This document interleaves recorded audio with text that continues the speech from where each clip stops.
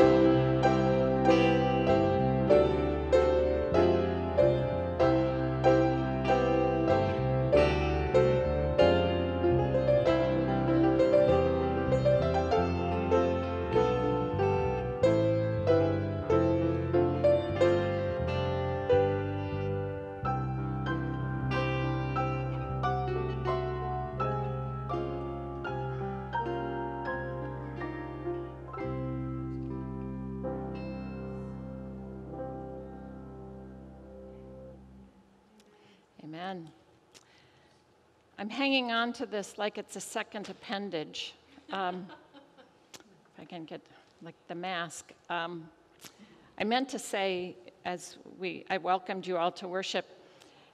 As you all know, we're just in this once again. We don't know what the rules are. And with annual conference this last week, I really didn't have a chance to dissect all the replies of opinions I got from people. So what we're going to do is we're going to ask that you wear the mask when you come into the building. Once you're seated, feel free. It's warm. There's water on the back table. And as long as you feel comfortable socially distanced from folks, we'll be fine. We are going to be singing the last hymn together, "It Is Well With My Soul." So we just ask that you put your masks back on until we finally comes to terms with this. It has become for me, I just feel safer with it on. So everybody's comfort level is different, but that's where we are so far. So with that in mind, let us pray this call to worship. The Spirit drifts over the face of the deep, and though the wind rises and the sea swells, the Spirit is at rest. Let us worship the Spirit in silence, for a voice upon the water whispers, "Be still and know that I am God." The Spirit leads us from chaos to calm, and though we fear the wind and dread the sea, the Spirit restores our souls.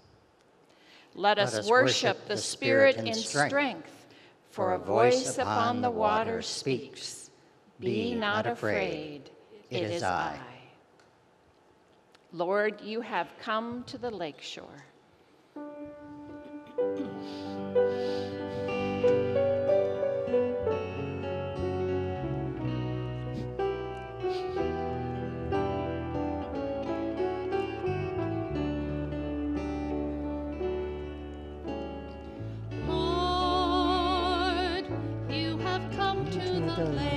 Shore, looking neither for wealthy nor wise ones. You only asked me to follow humbly. Oh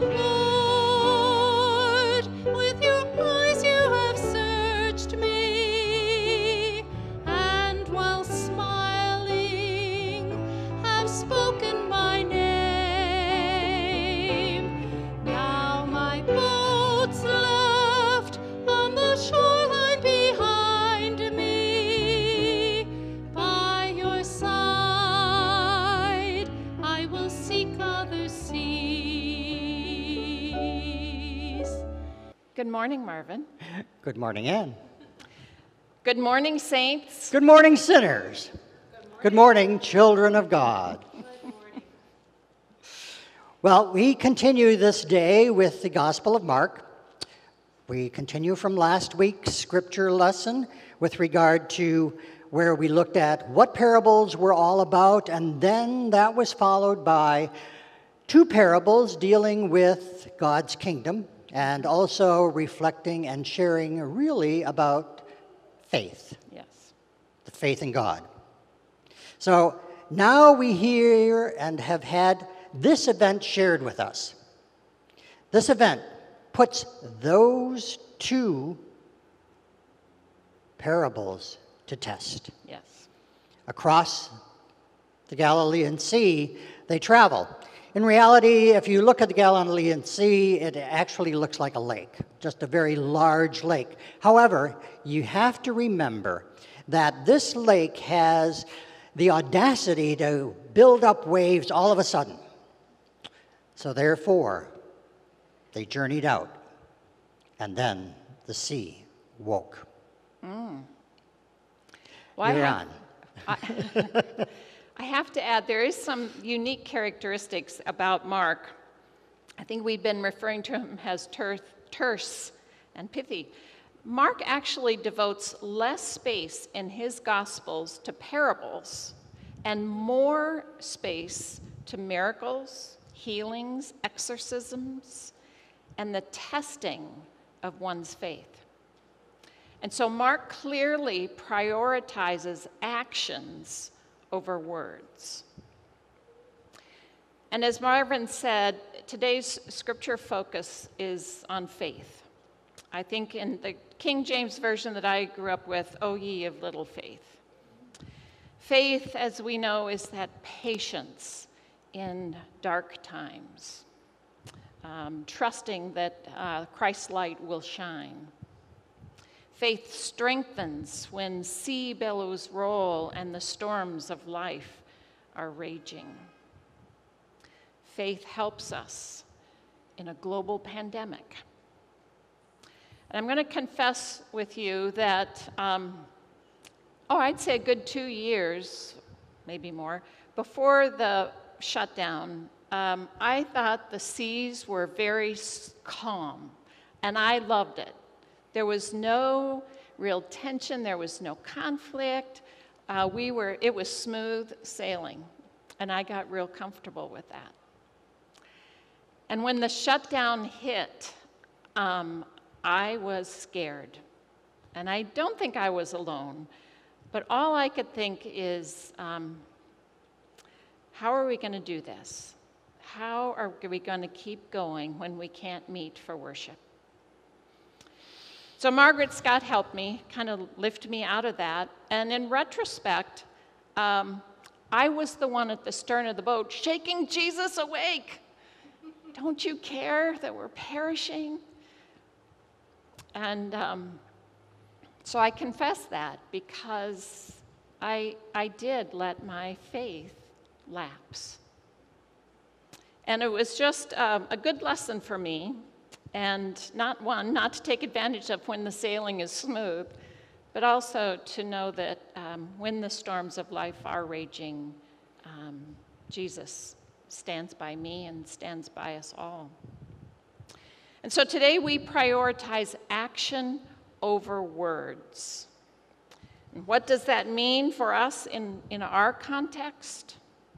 How do we make actions embellish words?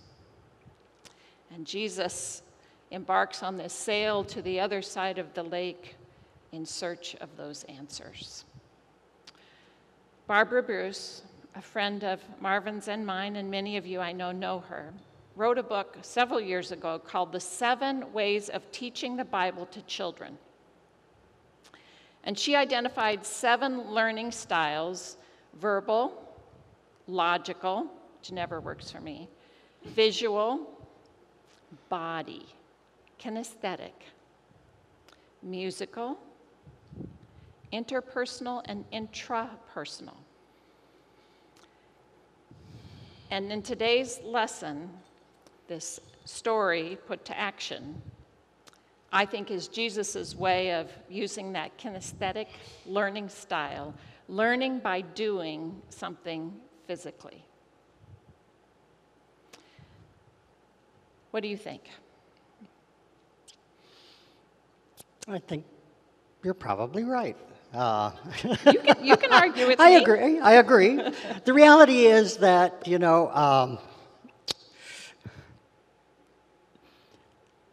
here I said that I would throw you off, and you kind of threw me off.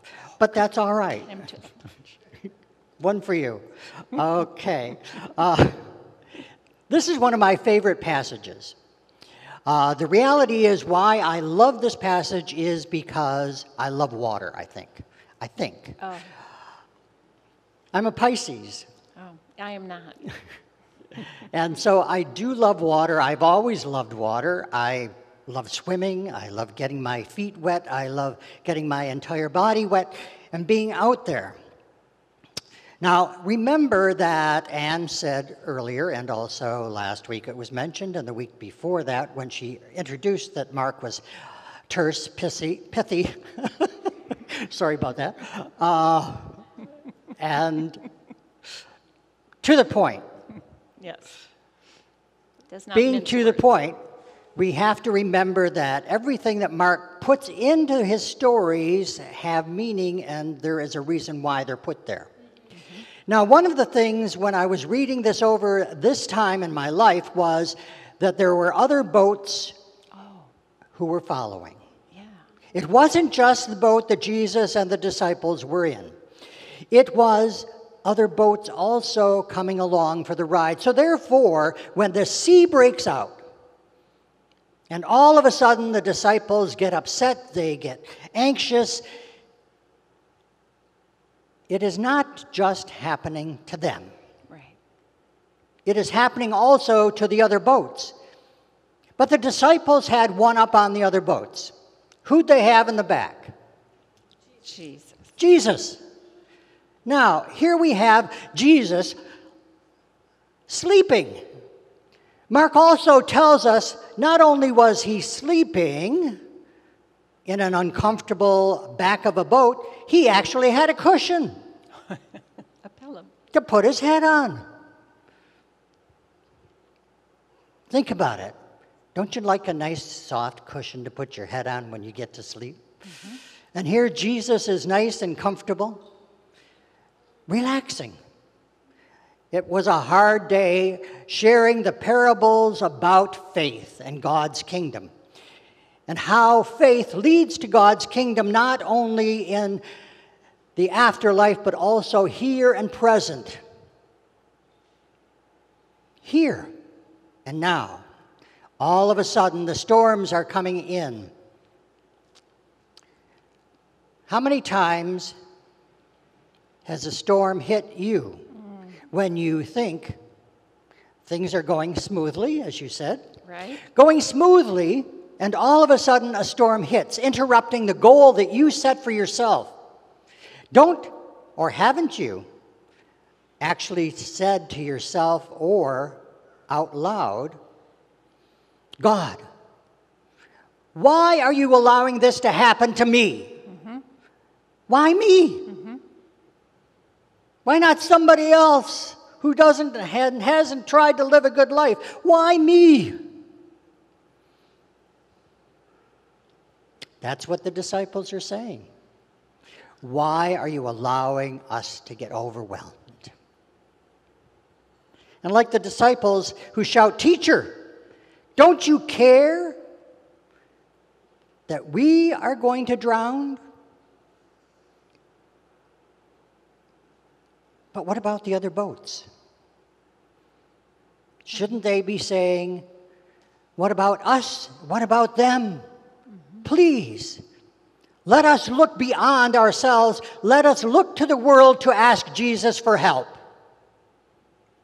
to guide us, to allow that Spirit to become one with us. When we are in turmoil, oftentimes those individuals around us are also in turmoil. Yes. If you haven't listened to Christina's sharing on this past Monday, right? This past Monday, do so, because she shares with us the turmoil that was in somebody else's life. Allow the turmoil to happen to her. Because she cared for those other people, the turmoil that was happening to them also became her turmoil. Until she allowed God's faith to take and to redirect her away from those waves and that turmoil and struggle of life. Reality. The reality. Want me to go on? I only have a few more points. Okay. You got me hooked. The other thing is that here they are in this boat, swamped. All of a sudden, here comes the disciples. Here I am, or Jesus, snoozing in the back. All of a sudden, they wake up. They wake him up, thinking about themselves. Wake up, Jesus. Now, listen, he didn't have his coffee, but he still woke up, turned to them, and first of all, rebukes the sea. Calm down. Calm down. You've had enough. We've had enough. And when we can get one part of our lives settled and calmed down, then we can look at the other part of living. Living in a new way, in a new direction, moving forward in life. Part of the reality of God's presence with us. A promise. Does Jesus turn to us and say, "What? Where's your faith? Why didn't you have the faith that I have been sharing with you?" Have faith that the turmoil will end.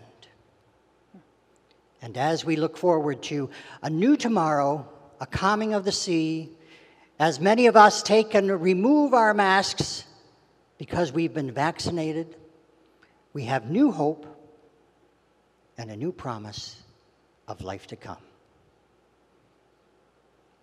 Be still and know that I am with you.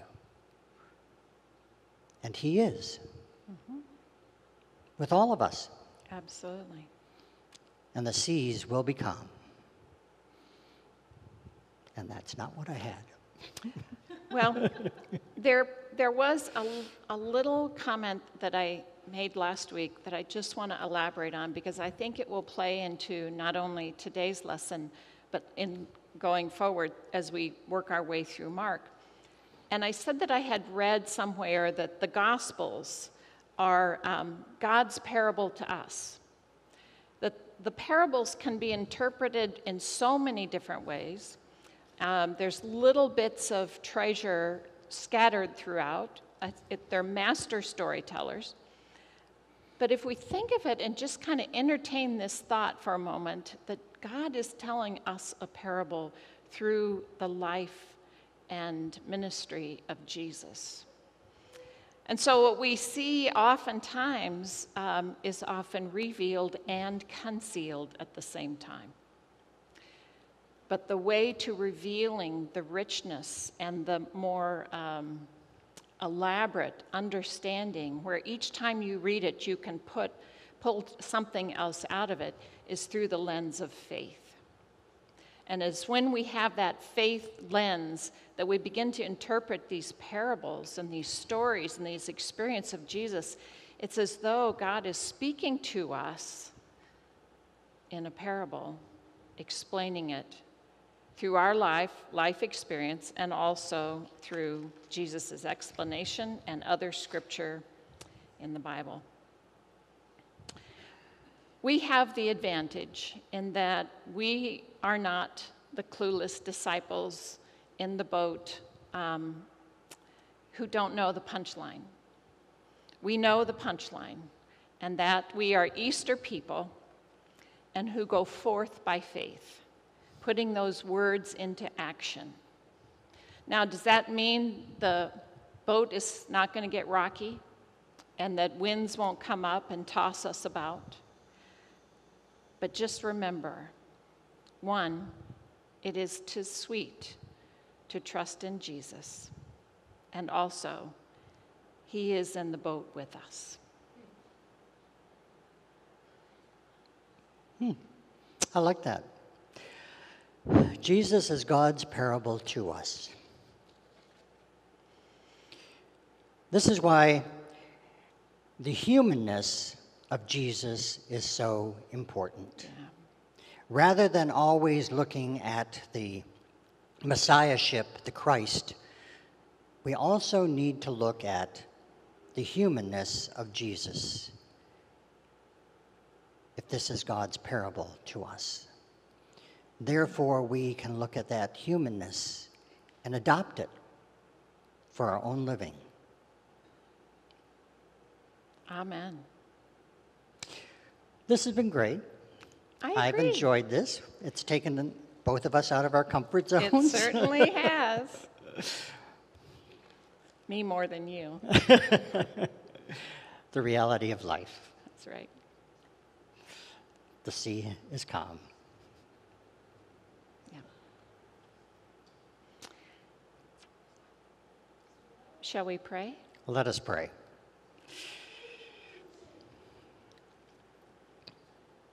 Open your hearts and your spirits and your presence to be at one with God, and allow God to be with you. Allow him to surround you, to enfold you, to encapsulate you, to calm your seas as we move in prayer. Source of all being, which we emulate this day as we celebrate those individuals that we call Father. Those people in our lives who strive to do your will and reflect the presence of your Son, Jesus the Christ. We turn to you as did our people in ancient days. They beheld you in the heavens. They felt you in their hearts. They sought you in their lives. They witnessed the calming of the seas throughout centuries. Their quest is ours. Help us to see the wonder of being. Give us the courage to search for truth even when it may disturb us. Teach us a path to a better life. So shall we, by our lives and our labors, bring nearer the word and the world we envision. One of justice, one of freedom, and one of peace.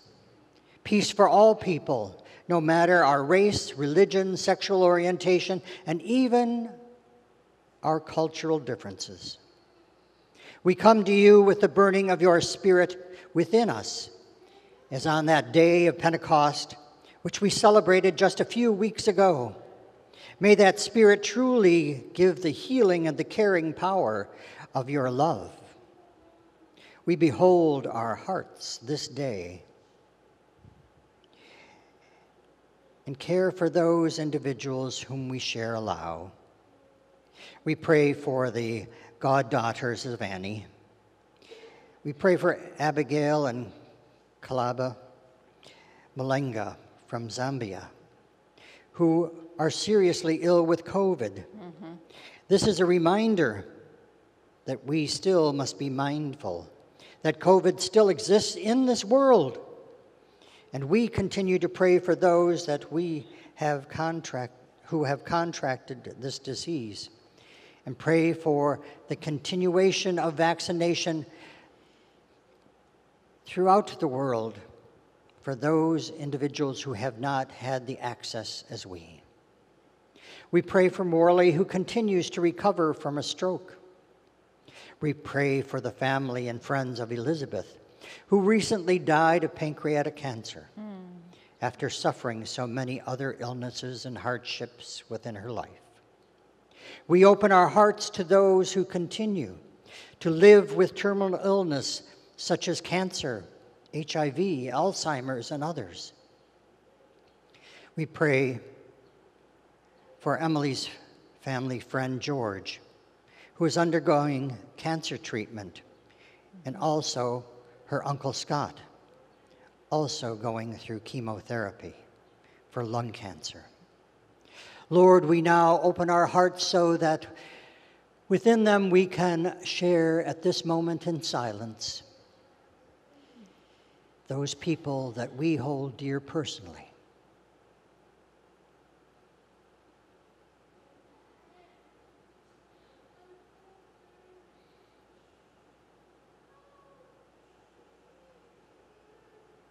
Lord, we thank you for the ability to calm seas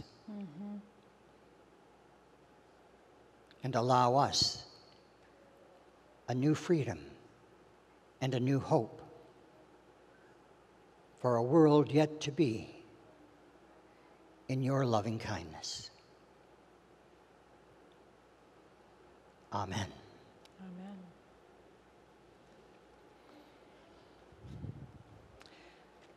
Our offering this week, again, it's amazing the variety of ways that the gifts come in. Especially, I would like to thank, especially in the newsletter, this last newsletter, there was an envelope in there for the Uplift renovation, and the response has really been overwhelming. And so, thank you for those gifts. Bashir, if you want to bring up the offering, that would be great, and we will bless it. There are our blessing box shelf is a little bare, so if anyone has things to share that would be helpful for other people, that would be wonderful. Bashir, thank you very much. Are you feeling better this week? Are you feeling good? All right, great. We like to hear that. So let us pray a blessing upon the gifts. Holy and loving God, you have graced us with many gifts and many blessings, and we thank you for that. And as appreciation, we just turn around and offer back to you our thanks, our praise, our sacrificial giving, because it is to your glory and to the work done here on this planet that we give you all thanks and praise. In Jesus' name, amen. Our announcements covenant table continues to operate on Mondays, 4:30 to 6. And so if you have a neighbor, a friend, come on down. It's a takeout meal. You can just come in, pick it up. It's always delicious.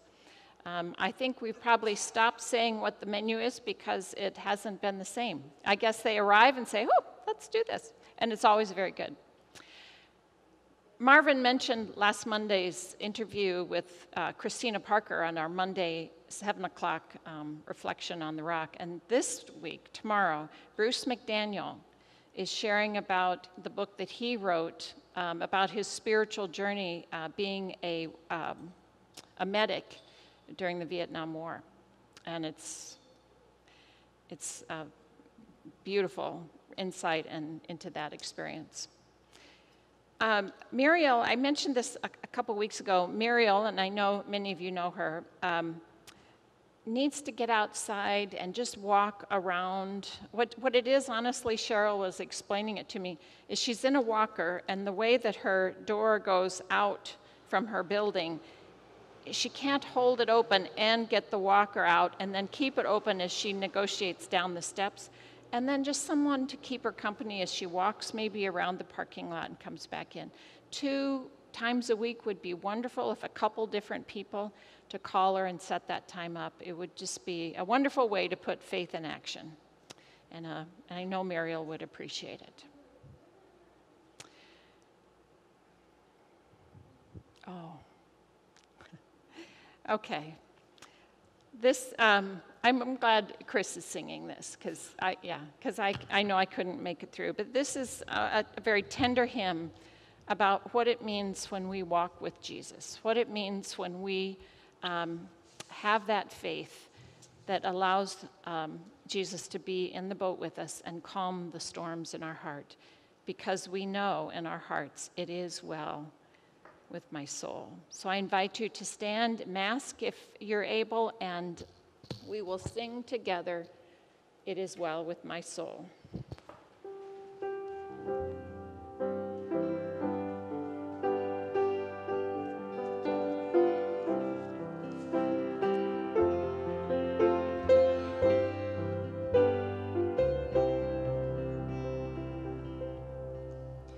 When peace like a river attendeth my way, when sorrows like sea billows roll, whatever my lot, thou hast taught me to say, it is well with my soul. It is well. It is well with my soul. with my soul. It is well. It is well with my soul.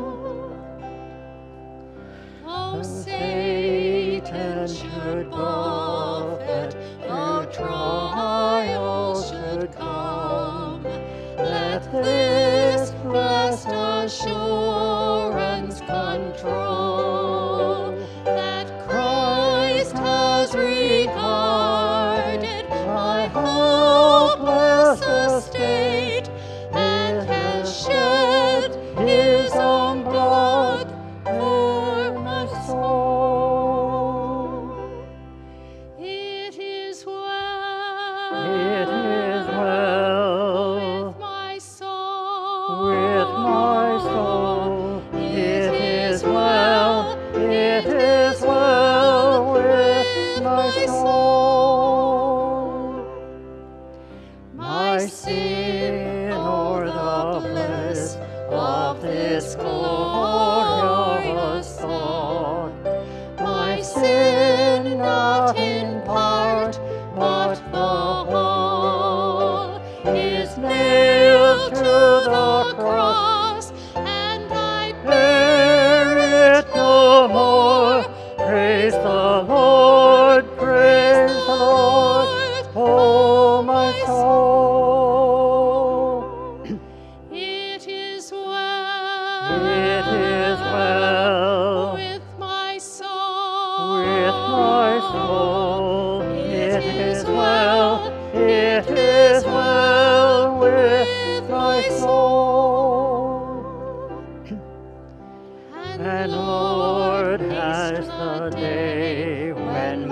faith shall be sight.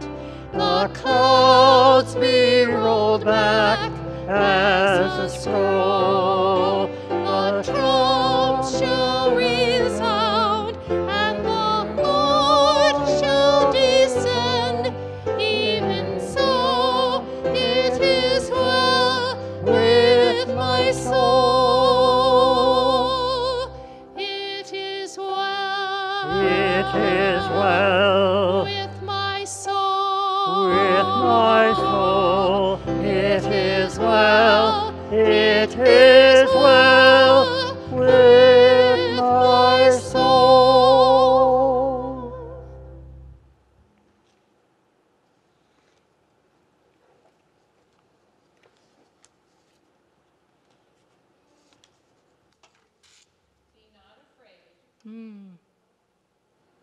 For Christ is with us. Even when the seas get rough and our boats rock, Jesus is in the boat with us. And so we go forth by faith. And we will save our congregational amen until after the postlude. I invite you to be seated.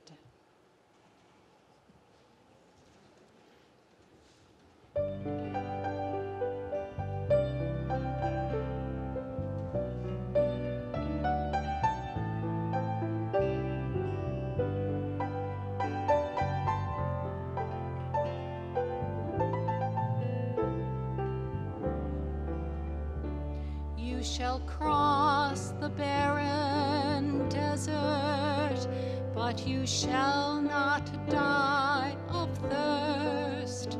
You shall wander far in safety, though you do not know the way. You shall speak your words in foreign lands, and all will understand.